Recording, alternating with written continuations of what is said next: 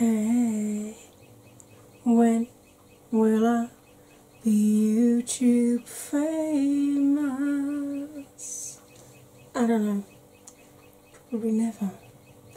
What I do know, I'm still Angie, this is still 4F Beauty, you are still most welcome, and from what I can see, you got the best seat in the house. As you can tell from the thumbnail today and the title, this is a tag film which was started by my lovely Scottish Viking friend, Will Venus, and it's my favourite words. I've always loved words, I've always loved reading, and every time I came across a word I didn't know, it intrigued me and I wanted to find out how you pronounced it and what it meant and how you used it. So I couldn't resist when I saw that he'd done this. So I have chosen 6 of my favourite words to share with you. So grab a drink, grab a snack, put your feet up and get comfy, because here it comes. I'm a little bit hoarse today, sorry, it's hay fever, and the wig is for a couple of reasons really. Partly because the lovely Will has another channel called Aphrodite Postiche, because he's a wig maker and makes far better wigs than the one that I'm wearing. But mainly because my hair was not playing ball today, so I'm like, do you know what, I'm not going to fight with you, I'm just going to put a wig on over the top and be done with it. So, my first favourite word, which has also become a firm favourite of my husband's, is discombobulated. It even feels nice to say it, discombobulated. Basically, it means to confuse someone or make them feel uncomfortable. A synonym for it would be bemuse, but I like it. It's a good word. It's a fun word. Makes me smile. The second word it's a word my granddad used to use when I was a kid. So that's where I heard it from.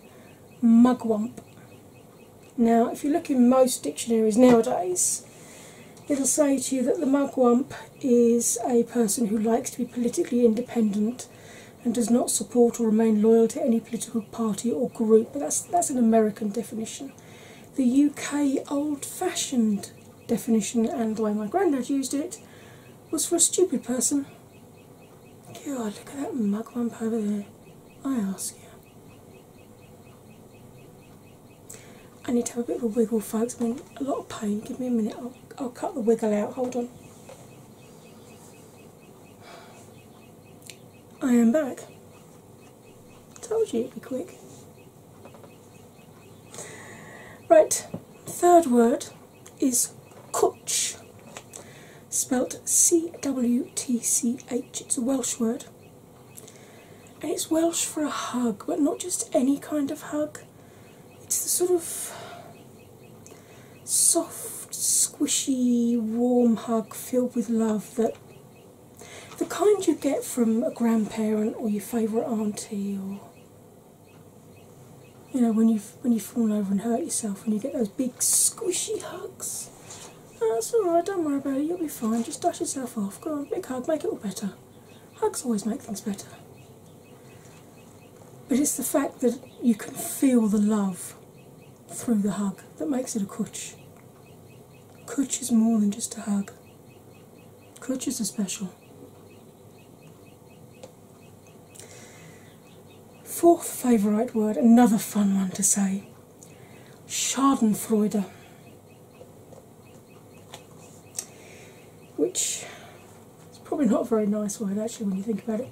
It's the experience of pleasure or joy from or self-satisfaction that comes from learning of or witnessing the troubles, failures or humiliation of another. seeing someone get their comeuppance, deserved rebuke or penalty. So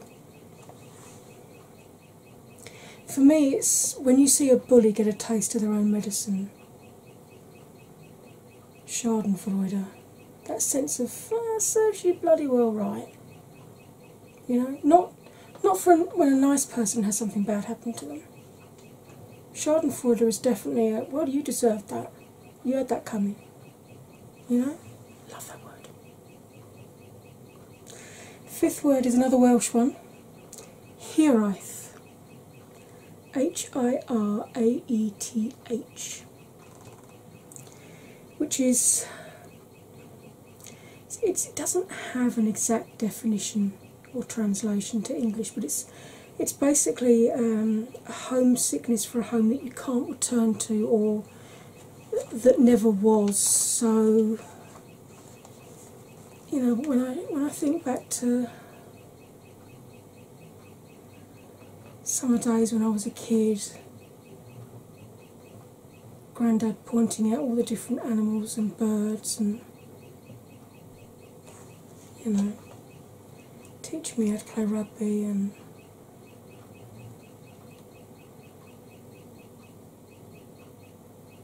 that's Hiraeth. That's I wish I could experience, I wish I could go back to then just to experience it once more, you know. Well, I'm guessing with rose-coloured glasses it maybe wasn't as great as I'm remembering, but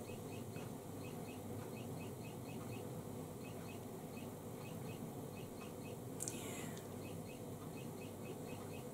we've all got those memories, haven't we? And the sixth and last favourite word of mine is petrichor, which is Petrichor, and it's very simple. It's that lovely earthy smell you get when it's finished raining. You know, when you've had a real, particularly in the summer, a real suddenly bucketing downfall with those huge great ploppy raindrops that just splosh and get you soaked in no time at all, but are lovely and warm. It's almost like having a shower outside. And then when you come back out afterwards, the earth just smells so rich and clean, and it's that smell. I love both that smell and that word. So, there you go. And there are my 6 favourite words, following on from the lovely Will Venus's tag film. I will link his channel, and if I can find it, his original tag film, in the description below. And I would love you to go across and see his film which started this particular tag. Any of my fellow creators who are watching this, count this as your official challenge to produce your film of your favourite words. Looking forward to finding out what some of them are, particularly people that live in different countries. You know who you are. You do. You know. Right, if you're one of my regular viewers, please check you're still subscribed. YouTube are unsubscribing people, and obviously it's not very obvious at the moment where I'm uploading a bit spasmodically, but I'm trying to get back to something of a schedule. Trying. Once you've checked you're still subscribed, please check your notification status. Mine keep getting knocked from all back to personalised, which means I don't get any at all. And as well as me getting that on channels I follow, people that follow me are saying the same thing. So, not just for my channel, but all the channels that you want notifications from, please double check that you are still registered for the type of notification you want. If you're new here, hi, hello, welcome. I hope you've enjoyed this. This is one of my shorter films. My films usually are half an hour to 3/4 of an hour, so they're great to stick on when you're getting ready in the morning, pottering around the kitchen and just, you know, give you time to wake up gently and ease your way into the day. But if you enjoyed this, it would be lovely if you'd like to join the 4F family. We are the nicest family on YouTube. Super easy to do. Hit that red subscribe button, turn it grey, then you ring my bell, and choose all notifications in the hope that those geniuses at YouTube will actually send you some. In the meantime, to catch up on me and more of my madness, I've got an awful lot of other films you can watch. There's other tag films, there's challenges, there's product reviews, there's makeup tutorials. I even read you my favourite poem in one of them. So you're going to find something to interest you, I hope.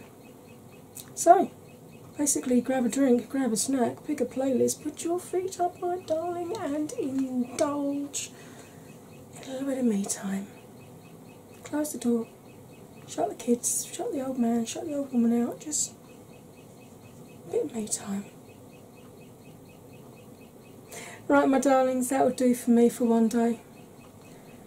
All that remains for me to say, as ever, is you'll stay fabulous, and I'll see you next time. Bye for now.